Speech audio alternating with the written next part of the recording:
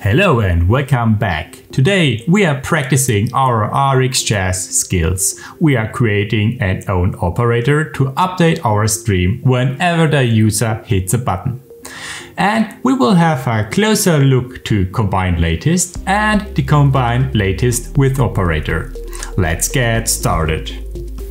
To speed up the process, I already created a mock backend for us. We have a player database with an initial player.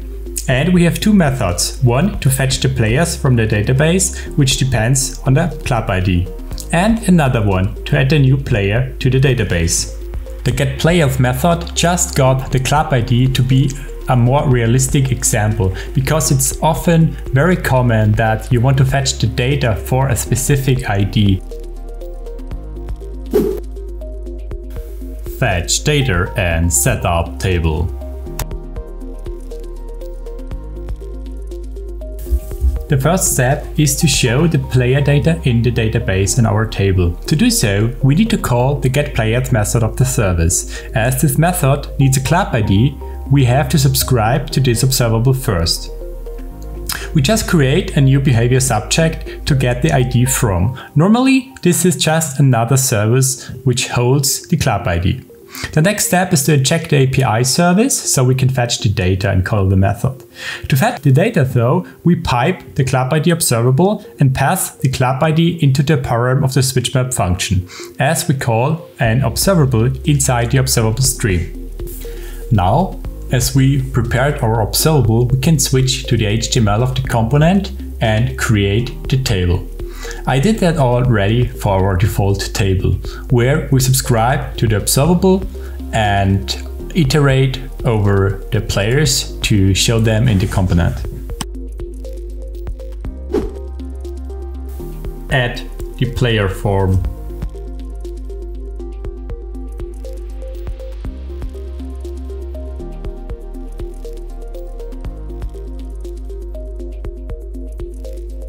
Now we add the functionality to add a player to the database. To do so, we navigate to the TS file. There we create a new form group with the properties first name, last name and date of birth.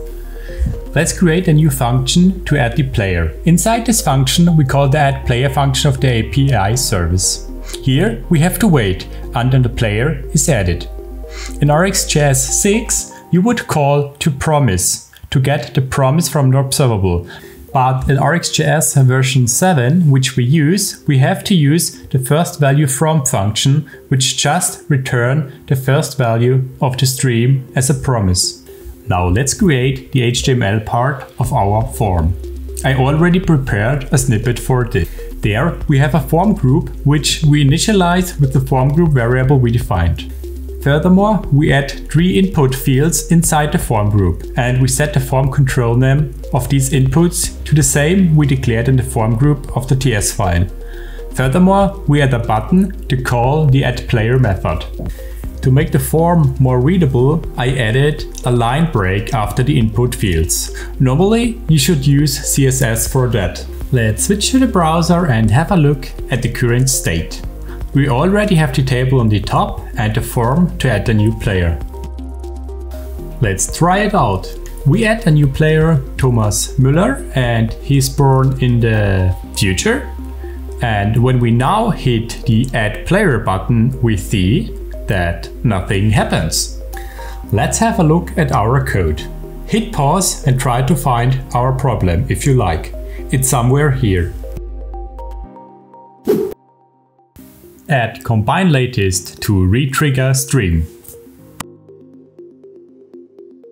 When we have a closer look to our players observable, we will realize that the players are only fetched when the club ID changes, but not when a new player is added.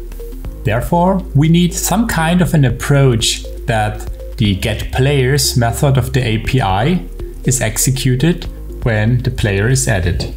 For this, we need some kind of a trigger which we will execute after we add a player.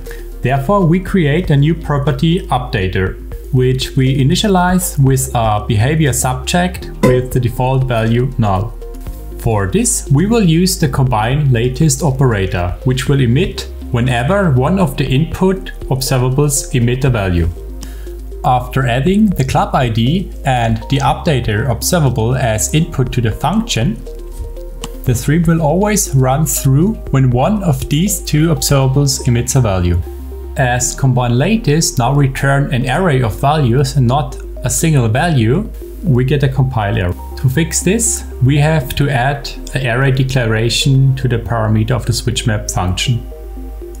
To do so, we just add braces to the parameter of the function, and we just add another parameter which we separate with a comma and just name it underscore, which is just a notation to show that we don't use this parameter. The last step to make this example work is that we have to call the next function on the updater here in the addPlayer function. Let's go back to the browser and try again to add a new player. And now let's hit addPlayer, and then we will see that there is a real new player added to the table. Let's add a tab console log statement to our stream to see what really happens. Now we would see in the console that our stream gets executed.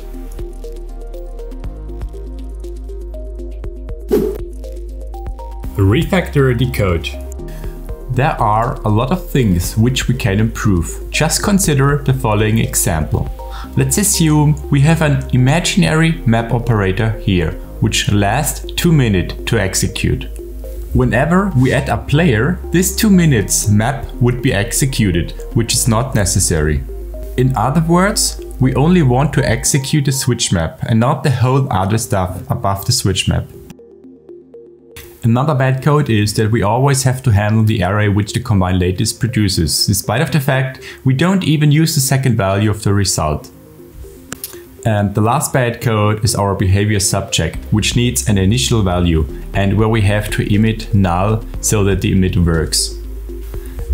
As we have seen, there are a lot of things which are not nice yet. I think we can do better, and therefore we eliminate all these problems now. At first, let's eliminate the problem with the rerun of the long-running map operator. For this, we remove the combineLatest and add combineLatestWith inside the pipe. combineLatestWith is the brand new operator of RxJS version 7, and it gets the updater as an input. To make it more clear what happens, I will add another console log statement here.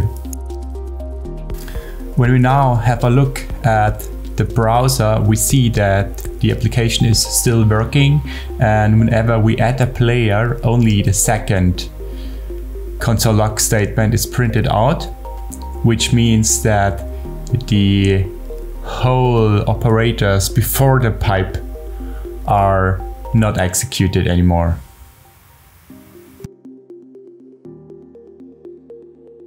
But we still have the problem with the array result in the switch map.